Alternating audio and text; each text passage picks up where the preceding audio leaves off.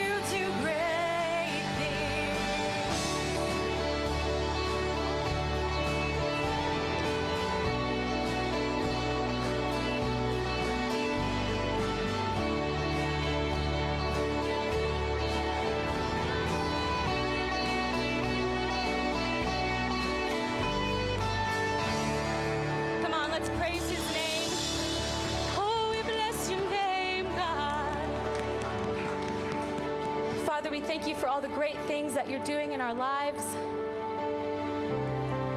We thank you that you're here with us this morning. This next song that we're going to sing is all about just worshiping the Lord and just having a surrender mindset. So if we could just open up our hands to be in a receiving posture from the Lord.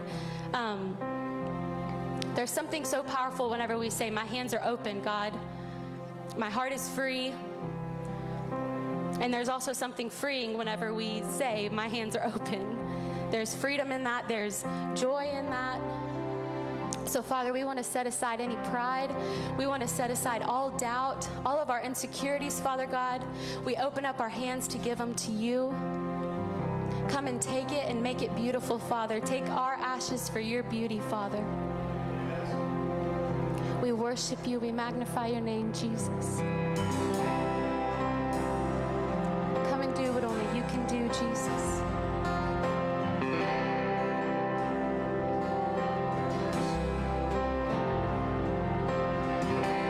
I want to move so you can move. Come and do what only you can do. I want to live in expectation of your kingdom breaking through.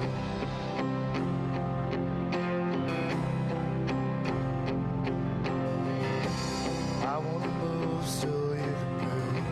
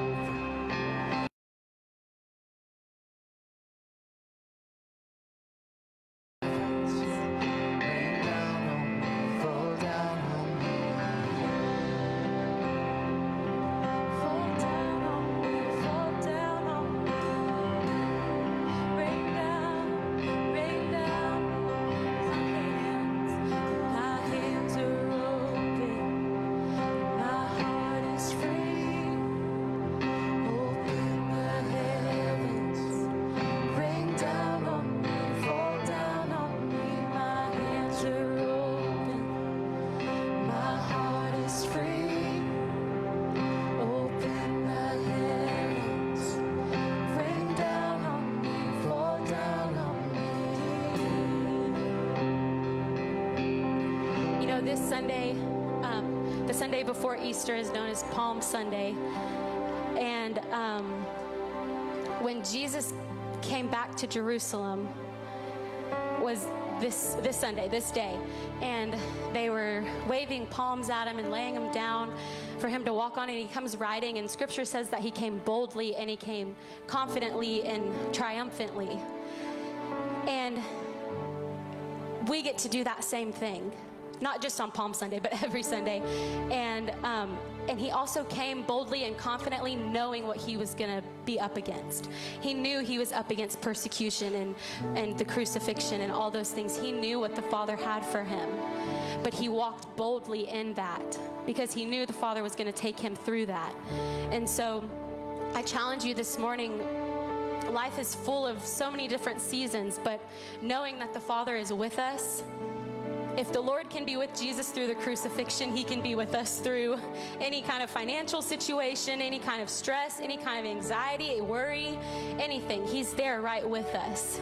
But just like that song says, we have to put our hands out. We have to be open to that.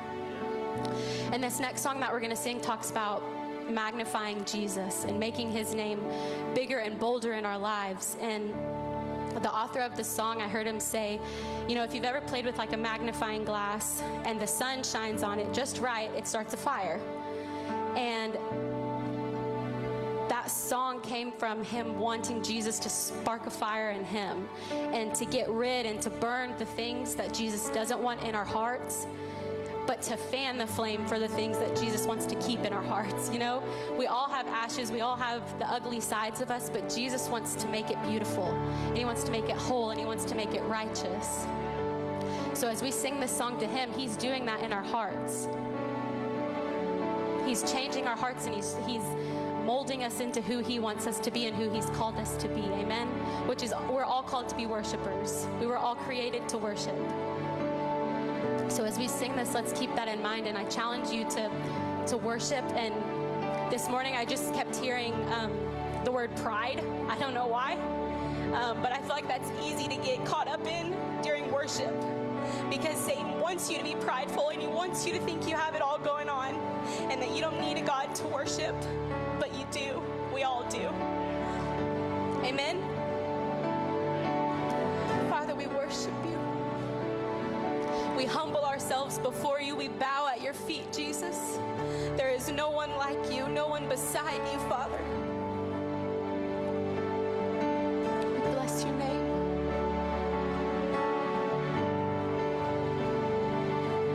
Singing, oh, Christ be magnified, and let his praise arise.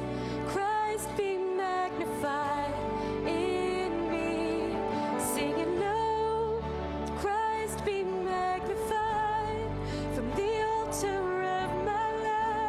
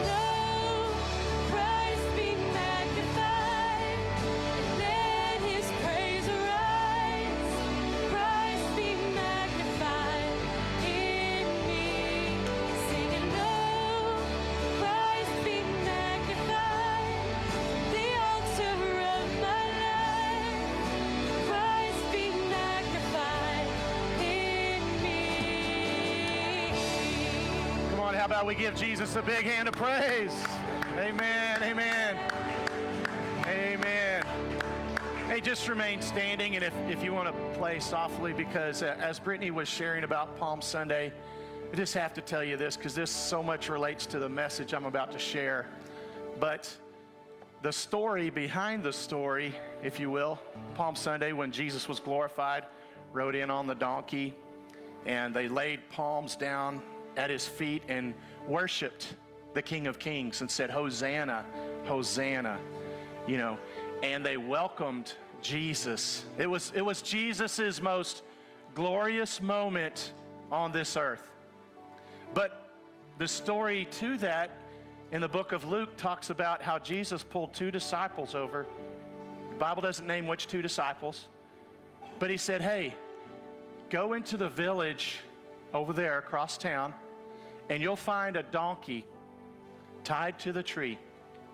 And I want you to loose that donkey and bring him to me. And if anyone asks you, why are you doing this? You tell them, because the Lord has need of them. And if anyone asks you, why do you go to church? Why do you go to LifeSpring? Because the Lord needs you there. If anyone asks you, why do you share your story with others? Why do you witness to people and tell people about Jesus? Because the Lord has need of you to do that. Man, I just want to leave you with that thought. And because two disciples obeyed what Jesus had to say, Jesus was glorified. And when we obey what Jesus has to say and what God has to say in his word, they get all the, Godhead gets all the glory, the Father, Son, and the Spirit. Amen? Can we give God one more hand of praise? Give somebody a high five, a fist bump, a handshake, whatever you do on your way down to your seat. God bless you this morning. Oh, amen. Thank you, musicians and singers. One more thing, as I'm pulling out my card. I keep my card in my wallet, and I want to just ask you, did everybody get a chance to get an index card this morning? We want you to make sure you have it, or maybe you have one from last week. If you did not get an index card, just slip your hand up in the air. We want to make sure you get one. Okay, ushers, if you can make sure these get index cards, thank you. Just slip your hand in the air like you just don't care. Man. And ladies, if you keep this card in your wallet, in your purse, guys, if you keep it in your wallet, every time you go to pull some money out or make a transaction, you're going to be thinking about those three names that we're going to share about today.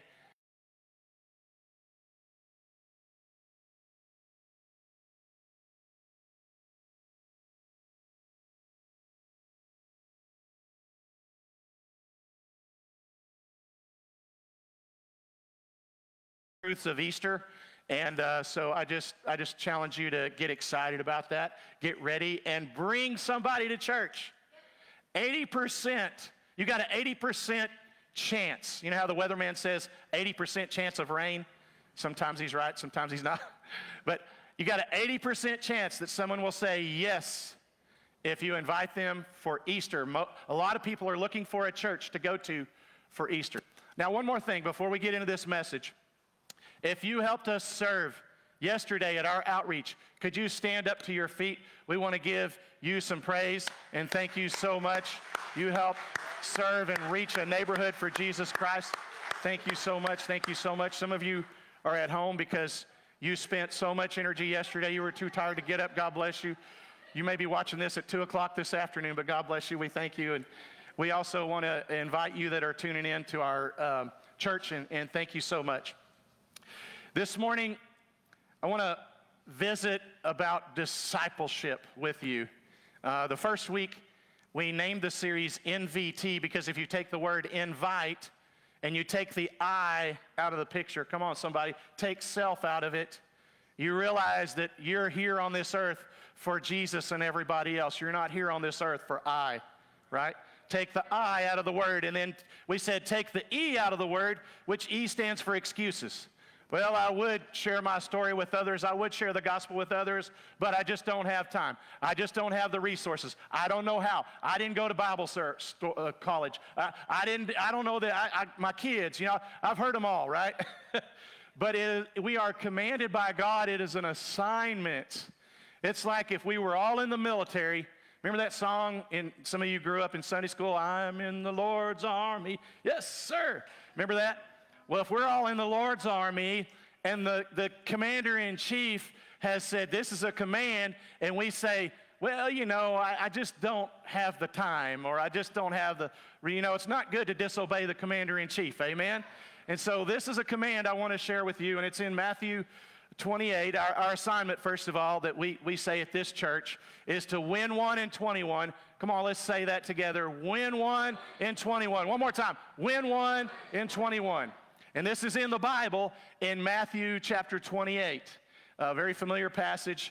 And it says, Jesus came and told his disciples. How many of you are God's disciples? Amen. If you can't raise your hand, we're going to give you an opportunity to join in our family and be a disciple of Jesus Christ. He came and told his disciples, I have been given all authority in heaven and earth. And in another passage, he said something similar to this, and he said, I've been given heaven all authority, and I give it to you. But this is, by the way, this is the last thing Jesus said before he ascended into heaven. I think it's pretty important. You know, when people are on their deathbed, and this was not the case with Jesus, he had already been on his deathbed on the cross, and he rose again and ministered for 40 days just to show everybody he conquered sin and death in the grave, and he ministered for 40 days, and then he was ascending into heaven, and he thought this was so important. These are my last instructions to my people. He said, I've been given all authority in heaven and earth. And so he says, therefore, go and... Now, I want to emphasize to you that's a little more than go and see people get saved. That's important. That's the beginning step. But how many of you know Jesus said, go and make disciples, which is what I'm going to talk about today. Go and make disciples of all the nations. And I explained a week or two ago that the word nations in the Greek is the word races. Go and make disciples of all races. Doesn't matter. God is not prejudiced. He doesn't care if we're dark, light, in between, or some weird color, right?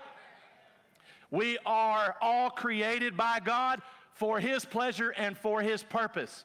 So he said, go to all the races, baptizing them in the name of the Father, the Son, and the Holy Spirit. And he makes us a promise. He said, teach these new disciples to obey all of the commands that I have given you. And be sure of this, I'll be right there with you. You don't have to be afraid. You don't have to be scared. You don't have to be shy, because Jesus is right beside you when you're trying to convert someone to be a disciple of Christ. Amen? Amen. That's good. And he said, I'm with you till the end of the age, even long after you're gone. You know what my prayer is? That long after I'm gone, if Jesus hadn't come back yet, the mark that I left on this earth will continue to carry on through people that I've discipled for him. Long after you're gone, hopefully, if Jesus doesn't come back, the mark that you've left on this earth and the disciples that you've brought into the kingdom will carry on for his glory. Amen? Isn't that a sign of a good teacher, is that the student does better and then they make disciples, right? So I want to share what discipleship really is this morning, because it's kind of a big word, discipleship. It actually means disciplined ones. And I have to say this, before you can learn to disciple others, you need to learn to disciple yourself. That's one of those personal trainer things that's not comfortable. If any of you ever have a health coach or a personal trainer, he doesn't tell you, hey, would you come over here and eat this whole pizza and sit on your couch and watch TV all day? Yeah, that would be easy if you could do that. But he doesn't say that. He says some things that are, hey, you're not going to be comfortable, and after I get finished with you, you're going to be a little sore working out. But you just keep after, you just keep working out, and you're going to, before long, you're going to look back and say, look how far I've come in my physical training. And the same is true in the spiritual things. It's not always comfortable to do what God calls us to do. Was it comfortable for Peter to step out of the boat and defy the laws of physics and walk on water? No, and it didn't make sense. And for a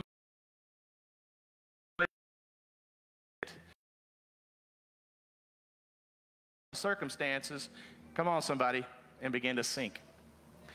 And so what we hear in the Word sometimes doesn't make us comfortable, but it's good for us.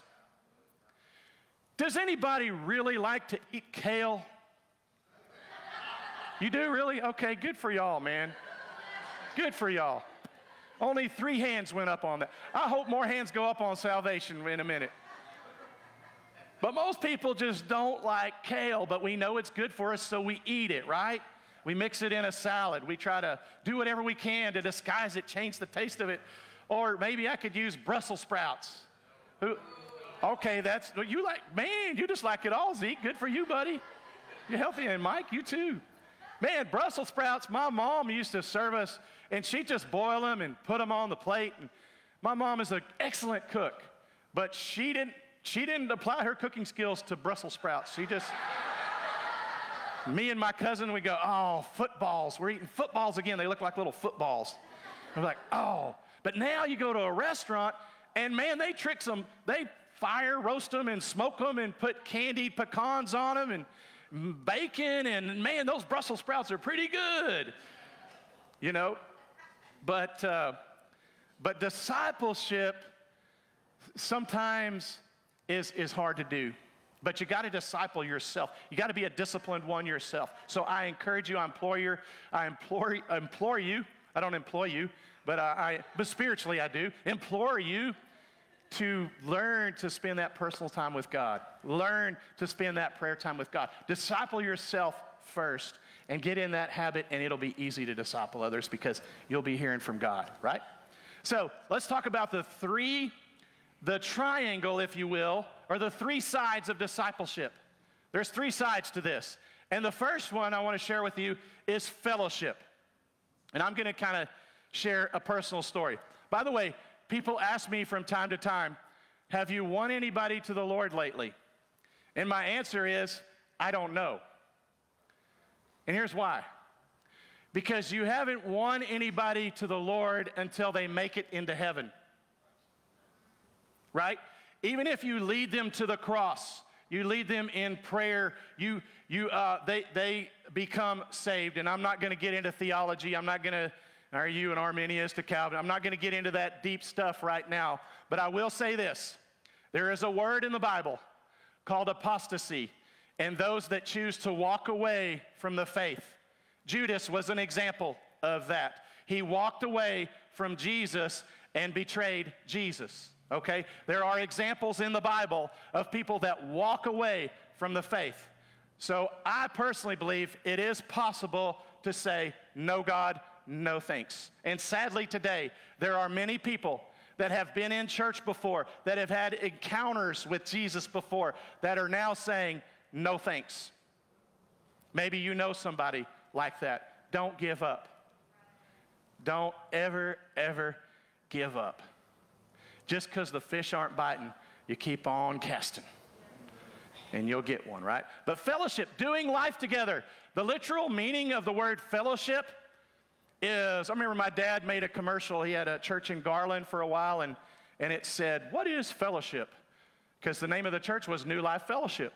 And so it was, what is fellowship? Well, it's 2 fellows getting in a ship, doing life together, you know. And literally, that's the name. Anytime you see a word that says ship, it's like championship. It's like 2 champions getting in a ship, you know, or fellowship, 2 fellows getting in a ship, or, you know, mentorship, 2 people that want to learn getting in the same ship. So it's fellowship, 2 fellows getting in a ship. And this is not geared for men, ladies. It's for you too. 2 ladies getting in the same boat, doing life together. And I will have to say and commend you that this church is very good at fellowship. And if you want to picture this message like a swimming pool, this is that shallow end. Fellowship is the beginning of discipleship. And if you try to disciple someone you don't know, it may not work. Jesus made sure that he had 12 fellows that he did life together with, that he spent time, that he did things they were interested in, like go fishing with them, go camping with them, go eat with them. And you see this all through the Gospels. We need to not live in a cocoon. I know we just got through COVID and all that, but I will say that I'm very confident in this church that, to my knowledge, people that are regularly coming to this church, nobody got COVID here, and we continue to pray Psalm 91 over all of you and your houses. No plague shall come upon your dwelling. Praise God. God answers prayer. And we still did life together. You know, we're supposed to be social. I was thinking about this morning. You know, there's going to be no social distancing in heaven. Praise God. Thank God. You can hug people in heaven. You can hug people here too if you want. I don't do what you want to do. But doing life together. Let's look at some scriptures. Acts 2, famous one. Remember, Peter just preached a message. 3,000 people got saved. So what are you going to do now? Make disciples. So they worship together at the temple each day. Well, imagine if we had church every day. But you know what? Amy just said, woo, because she's already, just having once a week, and then small groups is like enough for her. But imagine, but you can have church every day. You can bring the church to the people at your workplace. What we did yesterday in our outreach is we brought the church to a neighborhood called Breezy Hill, and we had a great time doing it, and we reached out to people, and Daryl's pretty good with, he works with the sheriff's department, and he's pretty good about calculating numbers. He said there was about 400 people there. Praise God. 400 people we were reaching for Jesus. And, we put it in a language that they would understand. We had the Easter Bunny, even though we don't believe in the Easter Bunny, but we know the kids love the Easter Bunny, dressed up. He got on his horse and he rode around. Only in Texas. Only in Texas will you see the Easter Bunny.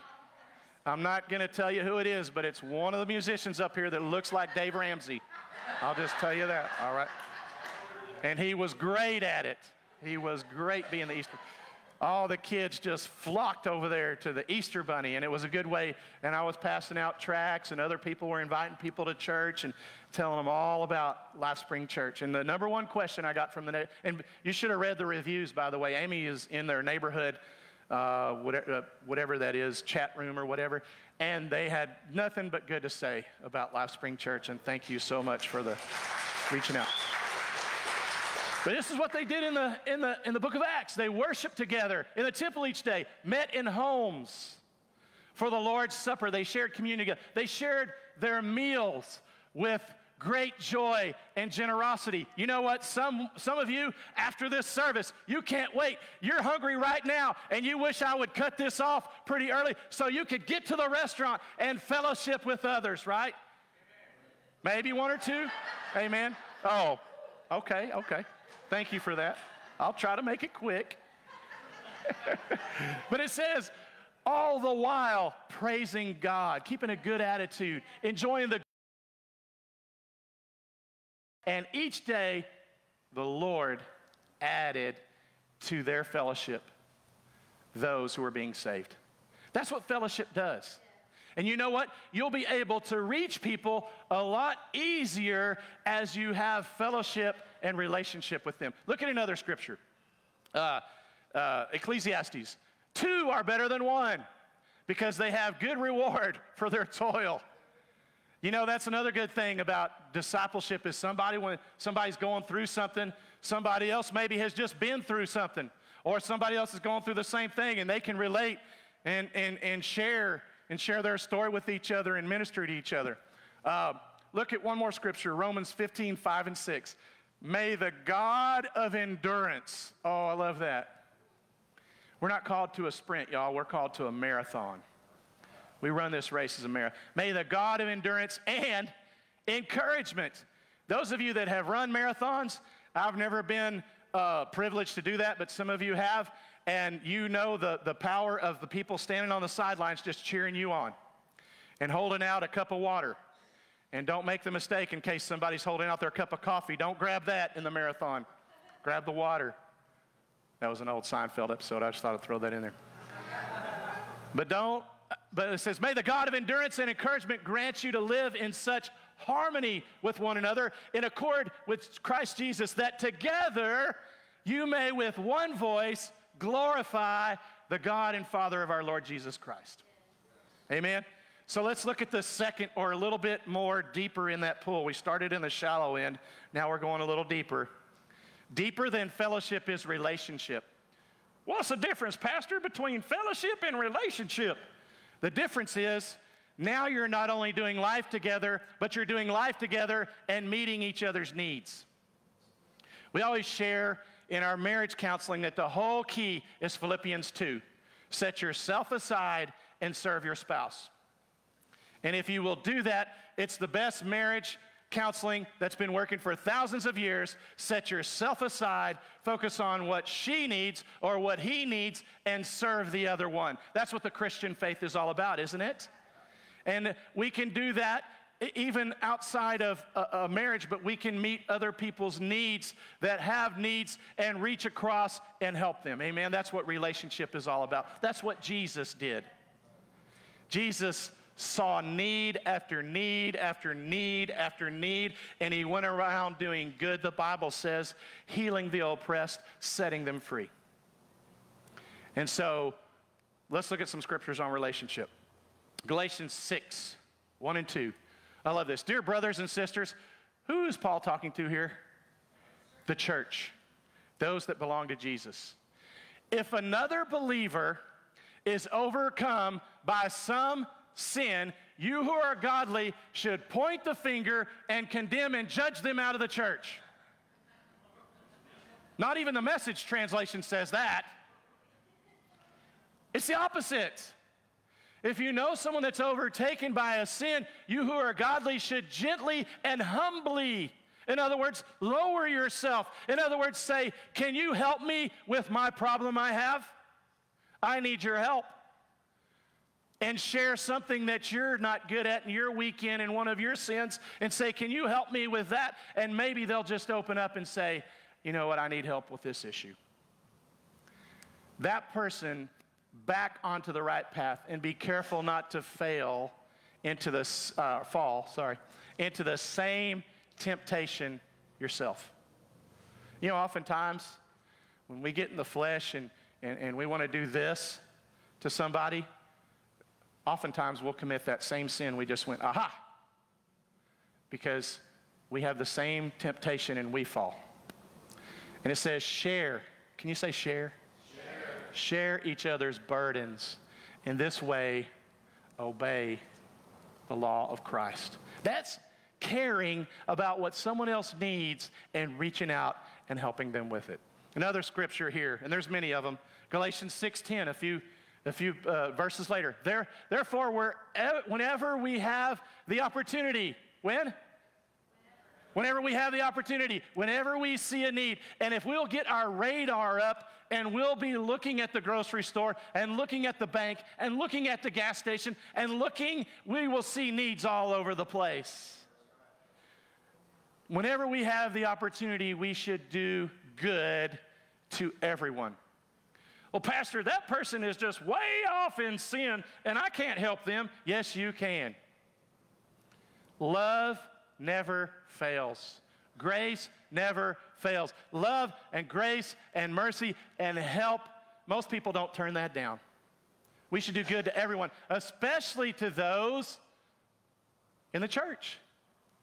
Listen, if you know someone that has a need in the church, don't be afraid to reach out. I can't tell you how many times somebody has come to me with a need, and I'll pray about it, and then next week they say, you don't need to pray anymore. So-and-so came up to me in church and blessed me. It happens all the time.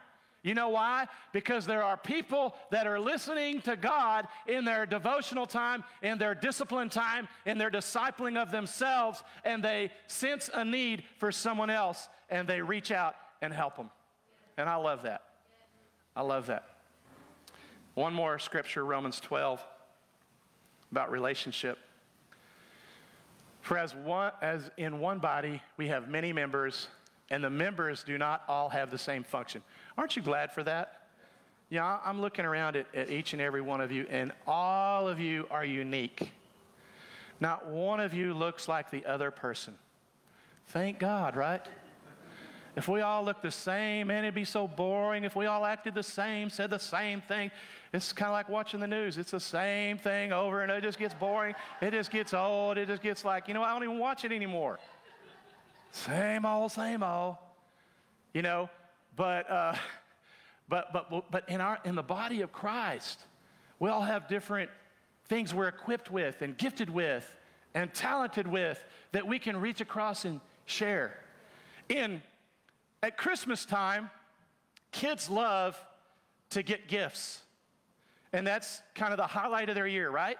They love kids, grandkids, they love to get those gifts. But in God's kingdom, the whole purpose of a gift that God gave you is not to open up and keep for yourself, but share with everybody else. He gives you that gift so you can channel out and reach others with the gift that you have. Some of you are extremely gifted musicians, and that's why you're up there, and you're reaching out to other extremely gifted musicians, and I applaud you for that. Some of you are extremely gifted in your generosity, and you're reaching out and helping people in different ways. Some of you are gifted in whatever the gift is that you have. Some of it prophetic, and you prophesy. Some of you in prayer, and you pray for that person.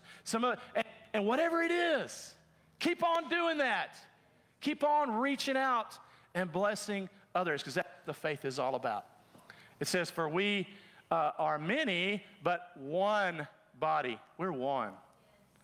And individually members of one another. And so, last one, and this is going into the deep end. Discipleship starts with fellowship. It gets stronger with relationship. And then it turns into the third leg, leadership. That's why we use the phrase, have you led anyone to Jesus? Our whole purpose on earth, everything that we were created to do is designed to lead people to Jesus. But there's more than that. We should not only lead people to Jesus, but we should lead people to church. You know why? Because the church will fill in the gaps where maybe we don't know what to say to how to disciple someone, or how to fill in the blanks of scripture that we read or that we don't understand, or maybe in a collective body there's somebody with a gift that will help fill that in. We need to lead them to Jesus. We need to lead them to church. We need to lead them to baptism. Amen. If you're watching online today and you need to be baptized, if you're sitting here today and you need to be baptized, you've never been water baptized. I'm not talking about being sprinkled on as a baby. I'm talking about really dunked in, that symbolizes death to the old man and a resurrected new life to the new man. If you've never done that, we've got Walmart's finest blow-up hot tub, and we'll be glad to do that with you. And we do that occasionally in church, so just come to us. Praise God.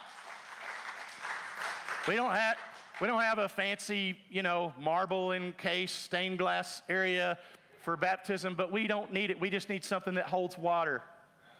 So we paid all of $355 or whatever it was, and we blow that thing up, and we fill it with water, and it heats up. And it's actually if anybody needs a cheap hot tub, it's actually the least expensive one you can buy, but you can't have ours because we use it.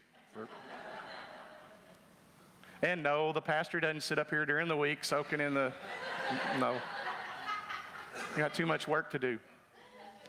Jesus, church, baptism. The fourth one, prayer. Lead them in prayer.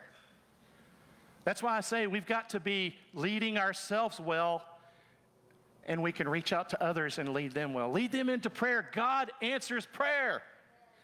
A couple days ago, the weatherman, who we know is always right, said it's going to rain on Saturday between 2 and 5, 80% chance. And a few of us prayed, God, please let that be after 8 o'clock. Please just let us do our outreach and the skies got cloudy, they got dark, and someone even said, oh, look at that. And I said, I'm not worried about that because I already prayed about that, and that's not coming here. And guess what? Not one single drop. Praise God. This man up here, my dad, pastored in Hawaii for 26 years. It doesn't it? Because you may have been on vacation and it's paradise, but living there is a different thing. But my dad and my mom back there, they suffered for Jesus on the island of Kauai. I always like to say. That's kind of funny to us, but truly, it's really a mission field. A lot of unsaved people. A lot of people need Jesus in Hawaii. And they were so faithful to do that. And my dad decided when the newscast said there's a major hurricane coming to the island of Kauai, he called up some local pastors and said, let's do something about this. And they went to the South Shore, and they held out their hand, and they prayed, and they rebuked the storm. Didn't Jesus rebuke a storm? And didn't Jesus say, all authority in heaven I give to you? And if Elijah, a man, can call down rain, why can't a pastor with complete faith hold up their hand and rebuke the storm and say, turn away from this island? And the news reported the next day, strange thing happened in the newspaper. A hurricane headed for Kauai took a sudden right turn and veered away. Now you can say, oh, that's a phenomenon of nature, and you can explain it all kinds of scientific ways, but I say prayer works. Amen. So lead them in prayer, lead them in baptism, lead them to church, lead them to Jesus, lead them in devotional time. You know what? People, when we call it a baby Christian, right? I've got 2 great grandbabies, and one of them is learning how to feed himself. No, I meant grandbabies. I'm not a great grandfather. But I think I am a great grandfather. You have to ask Brittany and John if I'm great or not. I don't know. But I'm not a great grandfather like my dad is. He's a great, in fact, you can call him Merv the Great if you want, because he really is a great grandfather. I mean great as a adjective. Is that right? Adjective. Yeah, a good, let me say, a good grandfather. I try to be a good grandfather. And so, but the little one, she hasn't learned to feed herself yet. And the same thing is true when we lead people to Christ. We lead them to church. We lead them to You see how it's just more than just leading them in the sinner's prayer? Discipleship is more. We lead them in baptism. We lead them in prayer. We lead them in devotional time. And we teach them how to feed themselves. Just like all you mamas have done a fantastic job. Hopefully, you don't have a 35-year-old baby at home still sucking on a bottle and it parts his mustache. Hopefully not. At some point, as Christians, we got to learn how to feed ourselves. Time to time, most people, I don't, they come to church and they say, man, I get fed here. And most of y'all are great. But every now and then, I'll get one that they're usually not paying attention. And I can tell because they're usually on their phone or usually, and then they say about a year later, I just don't get fed here. Well, I wonder why, But usually what I say is, have you learned to feed yourself? Because I offer food every week. It's up to you whether you eat it or not, And besides that, it's not enough to eat once a week. If you eat once a week, you'll be looking like my Uncle Lester, who is the skinniest guy I've ever seen. Those of you that don't know my Uncle Lester, I think he has a tapeworm. I tell him that all the time. He's got a tapeworm down there, and he's skinny. But you got to eat more than once a week. You got to eat during the week. Get out, spend 10 minutes, get in the Word, pray, devotional time. Then you got to lead them to the Holy Spirit. There's more than just being saved. I like to say it's like if you want to hit a home run with God, don't just stop on first base. Make that turn. There's more than salvation to this life. There's the Holy Spirit. And for a lot of people, it's the God they never knew. It's the part of God that they never knew. The Holy Spirit has gifts for you. Guess what? It's the Holy Spirit is Jesus' gift to the church. He said, when I leave, I'm going to give you this comforter, the Holy Spirit, and you have so much you can enjoy from him. And if you just read about the fruit that he brings, it's love, it's joy, it's peace, it's patience, it's kindness, it's gentleness, it's self-control, it's faithfulness. I need all those things. And as I experience the Holy Spirit and invite him into my life, then I get to enjoy the things that he has for me. And if you've never experienced some of the things that the Holy Spirit has to offer, I challenge you to pray with an open heart. Say, God, no matter what I was brought up in or taught in a denomination or whatever, I want to understand what the Bible says. And I want the Holy Spirit in working in me and through me. Just baptize me in your Holy Spirit, Lord. There are some prayers that God just won't turn down. No, I'm not going to baptize you. I'll baptize everyone. God doesn't say that. If you're willing, and guess what? We don't either. If you want to be baptized, you let us know. Water baptism. If you want to be baptized with fire, as the Bible calls it, baptized in the Holy Spirit, we'll pray with you about that too. And then we need to lead them to the principles of the Word, the principles of the Word, and a new way of living. You know, sometimes I talk to people and they say, man, you know, I'm just not happening for me, you know, and I'm doing this, and this. Well, and I say, how's it working for you? Because inevitably, it'll be a way of living that satisfies the flesh or satisfies me or self. And God's way of living is say, hey, don't do that. Don't feed the flesh. Feed the Spirit. I'll close with this story. Musicians, if you want to come up, or if it's just Amy, I don't know what the plan is today.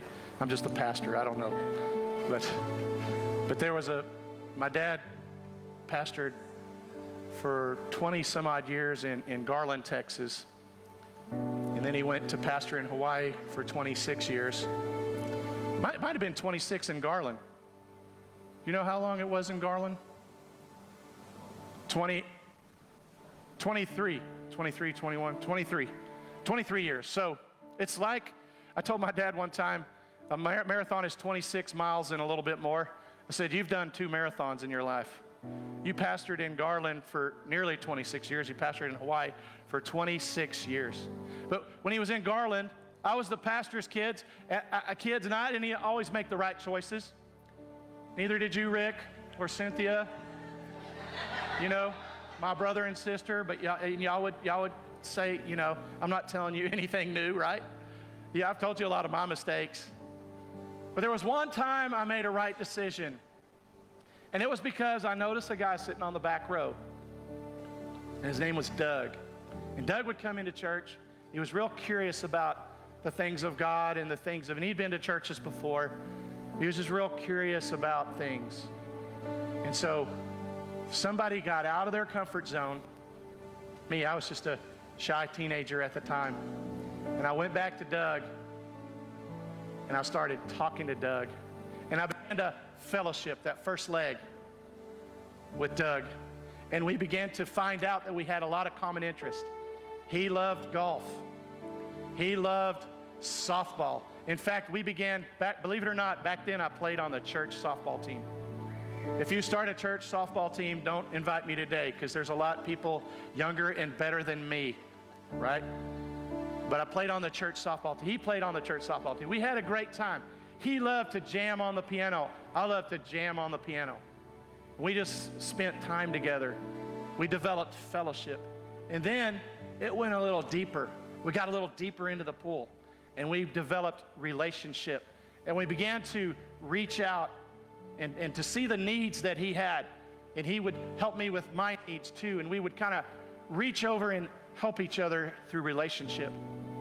And then it got a little deeper, and I know that in that process, he turned his heart over to Christ.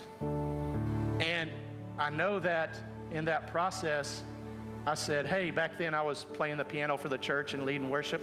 I said, hey, would you like to come and join me up here? And we were like dueling pianos up there, man. We were just up there playing for Jesus, and we had the best time playing the piano together, and he joined the worship band. And then we went to praise and worship conferences together. And you know, and we had this relationship, and then he told me one day, he goes, you know what? I think God's calling me to be a pastor. And I said, that's great, Doug. That is awesome. God opened a door for him, not just to buy a building, but to buy a shopping center at I-30 and Beltline. There's a church today there. But he bought this shopping center, and he converted it into a church. And then he pastored that church for years and years and years. And then, sadly, a few years ago, he developed a disease that I don't remember the name of the disease, but it was a combination of Parkinson's and Alzheimer's. And he got that disease, and about, I don't know what it was, maybe 8 months ago, maybe a year ago, something like that, I went to his funeral. So I know that I know that I know that I won one, because he's in heaven today. Other people, I don't know if they're one to Christ or not, or they belong to Christ or not. But I know Doug is. And it's all because somebody was willing to have a little fellowship, have a little relationship, have a little leadership with someone they don't yet know. We can all hang out in circles and in our own spheres and all that, but I challenge you, challenge you, challenge you. And that's what this card is all about that you have. And I challenge you to pray today. Some of you have been praying, but I want you to write down 3 names. There's a pencil in front of you. 3 names that God is bringing to your heart right now, that they could be the next Doug. You know what Doug did? Doug, because he pastored a church and launched out, he ministered and saw hundreds and hundreds and maybe even thousands of people in his lifetime get saved. And because one was one, hundreds and maybe even thousands were potentially one. We don't know until they make it to heaven, right? But I want you just to write down those names. Maybe you've already got those names. And intentionally reach out to these people this week. Invite them to church. Try to change a life. Try to let God use you to change a life forever. Can we go to the Lord in prayer this morning? Maybe you're here, and maybe you say, man, I heard what you said about discipling myself, and I need to become better at that. I need to learn to disciple myself. And if you're real honest today and you're here, or you need to strengthen your relationship with Jesus Christ further, or you need to renew your walk with Jesus, will you just slip your hand up in the air? Come on, all over the place. Yes, yes, yes, yes. Thank you. Yes, anyone else? Don't miss your moment. Don't let pride. Yes, thank you. Don't let pride hold you back. I need to strengthen my relationship with Jesus. I need to be better in this area. Father, you saw each and every hand. I thank you, Lord, that as we open up our hearts and we say, Father, forgive us for our sins, for our mistakes, for our failures. And we thank you that we hand those over to you, and you can take those and you can turn our mistakes into great things for your kingdom. You can turn our failures into great successes for your kingdom. You can turn our everything that we've done wrong into what's right for your kingdom. And we continue to ask you to give us opportunities to share our story. And Lord, we just hold on to this card that we have with these names on here. And God, we say that we will have the boldness. Holy Spirit, we thank you for the boldness and the power to be witnesses. And we will reach out to these people this week. God, invite them to the cross, invite them, and begin to lead them through relationship, fellowship, and leadership to where they need to be disciples for you. We give you glory, We give you honor. We give you praise. In the mighty name of Jesus. Thank you, Lord. Can we give the Lord a hand?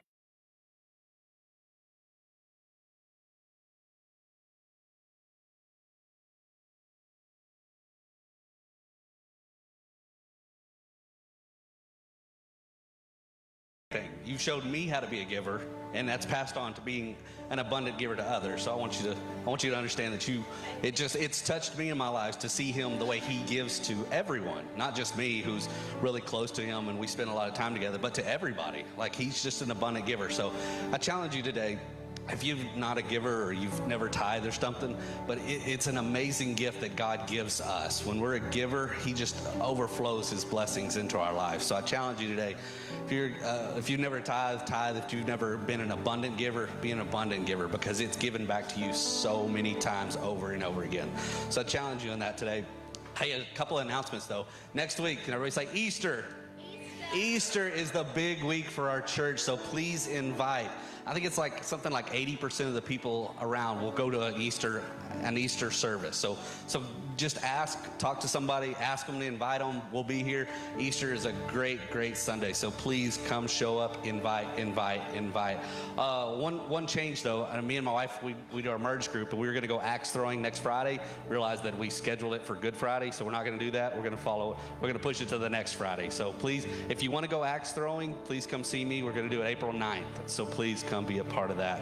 I'm going to pray a prayer blessing over you this week so that you go in the glory of the Lord. Lord, we come before you today, Lord, and we say thank you. Thank you for showing us how to be a leader. Lord, we pray that we can be a leader to those who are lost. Lord, I pray that we can show a way for those to come to grow closer to you, to come to church, to get baptized, to accept you, and then they'll be leaders for you also. Lord God, we pray that you would just be with us this week, that you would help us, give us boldness to invite those around. Lord God, I pray that you would just show up in a mighty way and just use us in whatever way you see fit. Lord God, we thank